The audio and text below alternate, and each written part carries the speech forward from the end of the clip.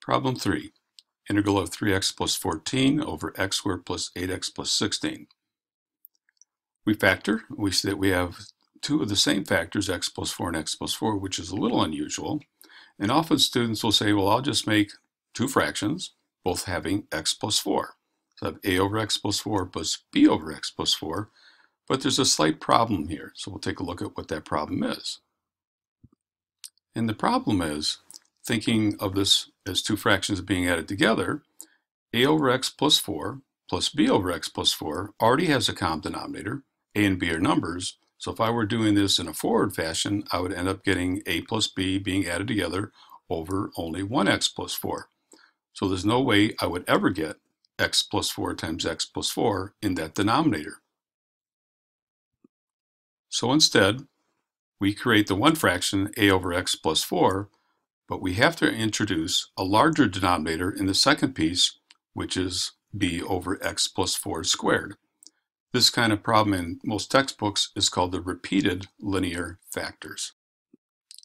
From here on out, it's the same as all the rest. We multiply both sides by the common denominator of x plus 4, x plus 4. Of course, on the left, the entire denominator disappears and you get 3x plus 14. On the right, we hop across, we do one at a time, so we're going to cross out those first sets of x plus 4, so it leaves a with a leftover of the other x plus 4. Then we go over to the b, and both the x plus 4s cross out with both the x plus 4s underneath that b, and we end up just getting plus b. Now if you notice, if we were to use convenient values, we only have one, which is x is equal to negative 4. So we have two unknowns, but only one convenient value. This still can be done by convenient values, but I choose to use another type of process, which is called equating the coefficients.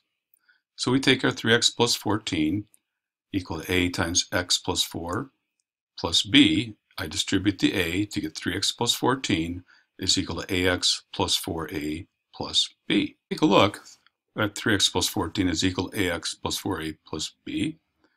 The only x term on the left is 3x. The only x term on the right is ax, so that means that a better be 3.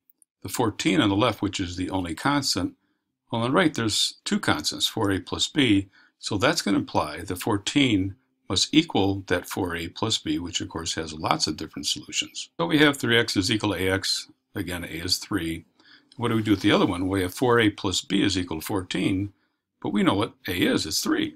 So 4 times 3 plus b, and when we solve that, we'll get b is equal to 2. So now we know that the integral of 3x plus 14 over x squared plus 8x plus 16 can be broken down into two distinct integrals, 3 over x plus 4 plus 2 over x plus 4 quantity squared. Be careful with the integration. We're going to let u equal x plus 4 in both cases, du is dx.